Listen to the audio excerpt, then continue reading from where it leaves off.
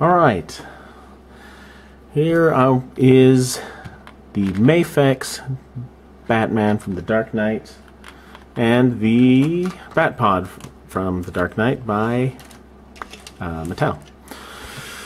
MAFEX is released by Medicom, and I don't remember what it stands for. This figure is super duper disappointing. I think mine is just a lemon because other people have said they're really happy with theirs. Mine is a floppy pile of junk. He barely stands. He holds almost no poses. The joints, some of the joints are super stiff, like, I guess that's not super stiff, but that one there, it's snug enough that it never moves, because this ball joint fitting into there is super loose, so that's always the joint that moves, and then it just pops out. Oh, the bicep, that's the one. That one is super stiff. It turns, but to override the friction coefficient of that joint, you always end up just popping this right out of the socket long before you move the bicep. It's got double elbows. It's got a good wrist. Lots of motion to it, range to it. The hands just peg on, which hasn't been an issue yet because they are snug enough. Both arms just pop right off. So loose, it's pathetic. He's got an upper torso joint of some kind. He's got a lower waist joint thingy. I don't know if it's coming across on camera, but some of these joints leave a lot of big gaps. They're just not pretty.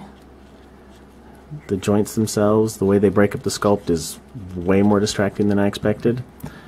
This top part is softish rubber, soft rubberish, which feels strange since the other two pieces are very not soft rubber.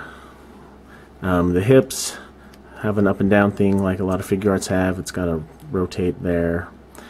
Double knees, some sort of ankle joint thing, rather like figure arts as well. And the mid foot, which I like because it can look good for crouching poses. But again, this thing is floppy hell. I'm surprised actually that I was able to get it to stand up for the opening shot of this review. He's also got a good expressive joint on the top of his neck, and there's one at the bottom of the neck, but it doesn't move as much. This is just a super disappointing figure. I mean, just look at that. That's useful, right? It seems like the knees are usually pretty loose. This knee feels really tight. Maybe it was just the ankles that were loose. Maybe it's enough in the hips. I don't know. This guy needs some serious nail polish care to make him so I can not hate it every time I look at it. It is a mess. Yes, it's the ankles going forward and backward. They are just loose as hell. I can't get him into a pose that looks natural because everything is gapping really badly or falling off or falling over. And considering this thing was $40 or $50 from Big Bad Toy Store, I should have realized that I got a bad one and sent it back to them and asked for a new one. But I didn't. And so I've just thrown it in a corner and left it there for months and months and months and not touched it.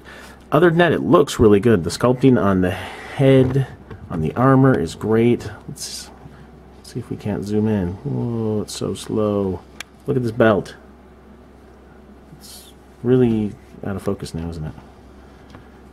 I still haven't figured out how to use this stupid camera. The belt detail is really good. I like it's got a little dealy and what's it on the back. I just think it's not in focus at all, is it?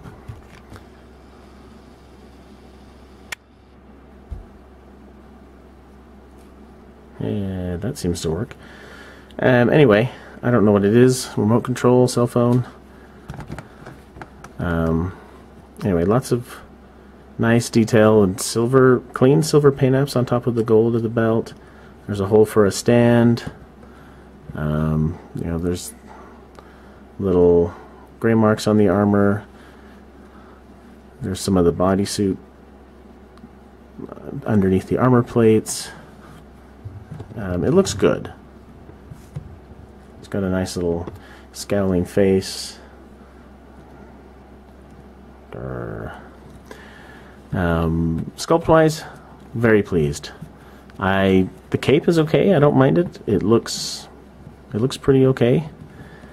But wow, mine at least is just a floppy mess, and it angers me.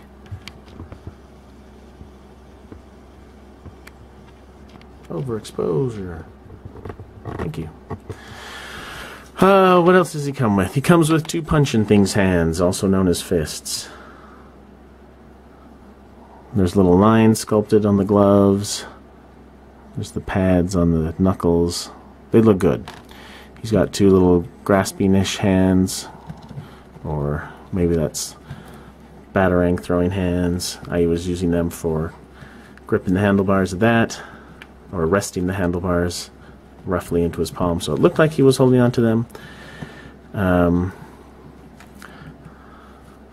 then he's got 1 gun holding hand, because he comes with a grappling gun, which looks pretty decent. It's got nice clean paint on it. It's nice and tiny, and I think it fits in his hand well. Seems like I've tried this before. Maybe I haven't, because I was so angry that he was so loose that I couldn't do anything with him.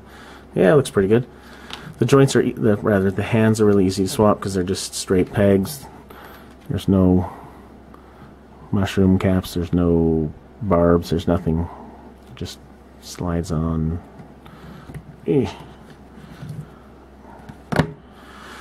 So there's that, and then there's also his, what was this? Was this the bomb gun that he used at the end of Dark Knight? I think that's what this was. It does not move or do anything. It doesn't even, it's got a teeny little bit of silver paint inside.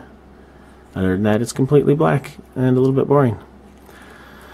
No batarangs, no actual grappling hooks. So accessories wise, it could be better. Oh, it comes with a stand with a very, very clear base with 3 peg holes, an articulated arm with 3 joints, and a little claw. Gee, I don't know, that just seems really familiar for some reason. That reminds me of something. Oh look, a Tamashii stage. It's the same thing, only made by Medicom.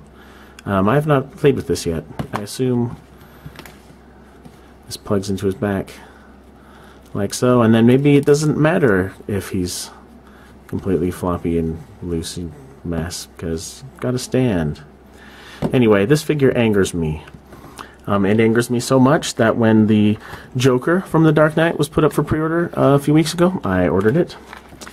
When the Batpod and Catwoman go up for pre-order, and hopefully in the near future, I'm sure I will order them too. But this one I hate. Movie Master's Batpod.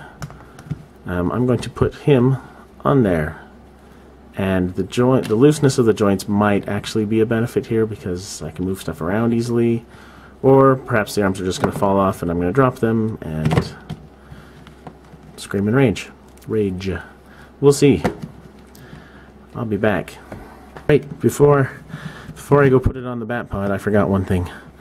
I was going to do a little scale thing.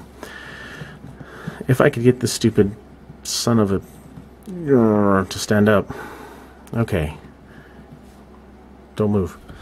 Here he is with the recent Marvel Legends, what's this guy's name? Winter Soldier, from Captain America 2, The Winter Soldier, who I have opened but have not actually messed with. I don't know if this guy even stands up either. What is with companies making toys that can't stand? You know, he's of a good scale with each other. I guess you could have Batman beating up on your Marvel Legends if you wanted. At least the movie ones, if they're in scale with this one. Here is a Figure Arts. Since being both Japanese toys and having very similar articulation, this is what I This is what I thought I was getting when I ordered this, but it's not what I got. Here's Kamen Rider Gaim, who is from a show that I have not really watched yet, but that everybody loves, and he is a fantastic figure. And he's a bit shorter.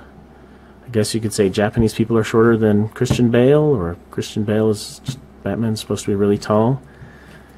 You could have them fighting each other if it would take more than that to knock him over, because his balance is terrible. Oh, hey, look, he's got cool sculpted boots. So, I guess he's more Marvel Legend size than figure art size. That would be good to know if this thing was worth a damn. And mine isn't. Alright, so here he is on the Movie Masters Batpod. And this is why I bought the Batpod this last week or two. To see if I could finally get some use out of this guy, because, well, he doesn't have to have tight joints to just lay on top of a bike, right? And he looks pretty good. He seems like he's pretty close to the right scale. I think he fits on it right. Maybe he's supposed to be back a little bit. Maybe that's better. Anyway, he looks good, and he stays on pretty good, despite his looseness of the joints. And I do not, well, let's see, so I guess I can talk about the Batpod now. This is pretty nice. It's got soft rubber tires, that free spin, and that's the only articulation. Nothing else moves that I have been able to find out. It looks nice. It's some of the structure is pretty simplistic and probably inaccurate, but it looks alright. It would have been better if I'd have bought this when it was out in stores for whatever the retail price was. Seems like it was $30 rather than the $70, $80-ish it tends to go for now on eBay. But you know, I'm glad I got it just in time to be reminded that Medicom is going to be releasing one to go along with their MAFEX Batman. And I'm sure I will buy that one too, because I'm going to buy the MAFEX Catwoman and she can go on one. This seems weird. There's something a little screwy with the handlebars. I'm not entirely sure what. But as you can see, MAFEX Batman stays on it pretty good. Considering how floppy his joints are, he hangs on pretty good. There we go. Now he came off. I do like the paintwork on this. The silver brushed on the black, or vice versa, however they did it, makes it look a little bit used and worn. I don't remember now exactly how much I paid for it. I think I got it for $60. So I'm okay with that price. I would not have liked to have paid, certainly would not have been super happy with it if I'd have paid more. That's what I was talking about. That sort of little structural stuff gets in the way of the arms, so they don't go quite in the way I think they're supposed to. I don't know. Maybe I'll sell this, since there's the MAFEX one, and it's probably going to look better. And so that's that. This figure is disappointing. The Batpod was about what I expected, so hooray for that. Sure. Thanks for watching.